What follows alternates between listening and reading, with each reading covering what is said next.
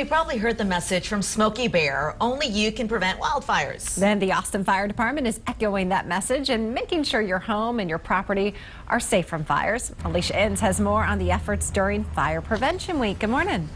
Good morning, Kate and Sally. You know, the theme of this week's Fire Prevention Week is actually hear the beep where you sleep. A really extra reminder to check that you have working smoke alarms all throughout your home. And here to kind of talk to me a little bit about what's going on this week is Division Chief Palmer Buck with the Austin Fire Department. Thank you so much for waking up early with us. Good morning. So, you know, you and I have been on quite a few fires, and you have unfortunately had to come over and tell me they didn't have any working smoke alarms in their home. How important is having something like that in the home? Incredibly important. Working smoke alarm doubles your chances of escaping.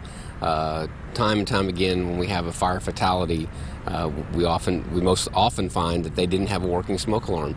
It's what's going to wake you up in the middle of the night when you have a fire. It's what's going to get you that time to get out and keep alive. We have, like you said, the theme is hear the beep when you sleep, because we want to make sure people test their smoke alarms. If they do nothing else this Fire Prevention Week, test your smoke alarm, make sure it's working. If it's not, replace it. Replace the battery, replace the smoke alarm. If you don't have the time or don't have the money, the Austin Fire Department will come out and put one into your house for free. You know, it's not just about house fires, but you guys are also talking about wildfire safety. I think that's one of the biggest things, too, is how people can protect their homes from something like that. Absolutely. Later on this morning, we'll be introducing our new Smokey Bear, bringing him to Austin.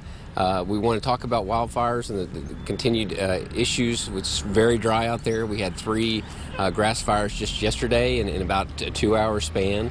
Very dry out there. We're hoping for some rain, but we want to remind people during Fire Prevention Week that not only home fires, we want to protect people from wildfires. 90% of wildfires start because of something that humans do, and that means 90% of these are preventable. And you guys are going to have kind of an event going on today. Let's talk a little bit about what you'll have out here this morning. Later this morning on the pavilion, we'll have our new Smokey Bear. He'll be walking around.